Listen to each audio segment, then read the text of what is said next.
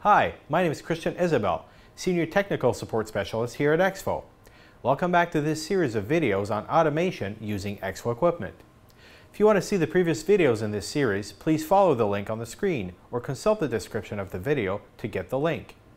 In this video, we will demonstrate the different hardware connections you can establish with EXFO platforms and the various configurations associated with each type of connection. For this demonstration, we will use the EXFO LTB8 rack mount platform. This platform is equipped with Ethernet ports, USB ports, and a serial port. As you can see, the LTB8 unit has been powered up and is ready to operate. Historically, GPIB, or General Purpose Interface Bus, has been used to do automation in test benches. Today, more and more companies are using the Ethernet port to do automation. The first reason for this migration on the technical side is the cost of the interface, which is virtually free since every PC is now equipped with an Ethernet port. The second reason for this migration is the communication speed. The commonly available data throughput of an Ethernet port is now 1 gigabit per second, which is much higher than what the GPIB port can offer. Third reason is that you are not limited by the number of devices you can connect to the controller, thanks to the flexible Ethernet topology. So the first step in our demonstration is going to be the physical connection of the Ethernet cable to any Ethernet port. We will use the Ethernet port at the back of the unit, specifically the one showing a wrench key icon.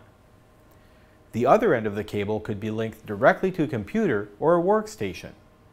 No need to have a crossover cable since the port is taking care of directionality automatically. The other option would be to link the platform to the corporate network. Make sure to follow the company policies while linking to any secured network. The equipment will automatically assign an IP address to the platform. This IP address can be gathered on the small screen of the front of the LTB8 unit. The other possibility to get the IP address is to use the command prompt tool ipconfig. The next step is going to activate automation on the LTB8. To do this, start the Instrument Control Configuration tool by going to the System Settings menu on the right.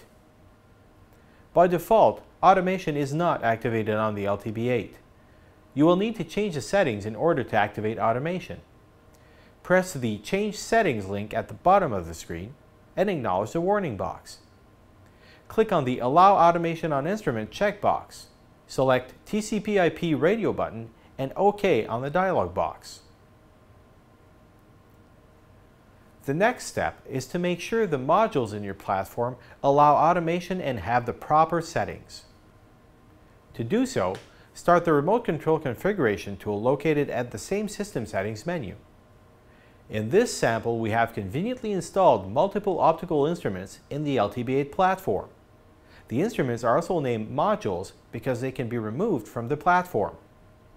When looking at Remote Control Configuration main page, we can see the available instruments and their settings. To change the current configuration, you need to press the Change Settings link at the top right of the screen and acknowledge the warning box. Select one of the instruments and make sure that the remote control is enabled for that instrument. Take note of the LINS number, which stands for Logical Instrument, because we will need this number later in the automation sequence. Since we are using TCP/IP communication, we need to make sure both the LTB8 and controlling workstation are on the same network. To do so, go on the workstation and start a command prompt. Type ipconfig to get the current workstation IP address and subnet mask. If the subnet masks are not matching, you will need to make adjustments on either the workstation or the LTB8 IP configuration. For this demonstration, we're using fixed IP addresses. Consult with your IT department for advanced IP settings. We are now ready to send and receive commands over the selected hardware link. This will be the subject of our next video. For advanced configuration topics, like DCOM configuration, please consult the user guides from our selected platform. The user guides are available at exfo.com under the Products menu. See you soon!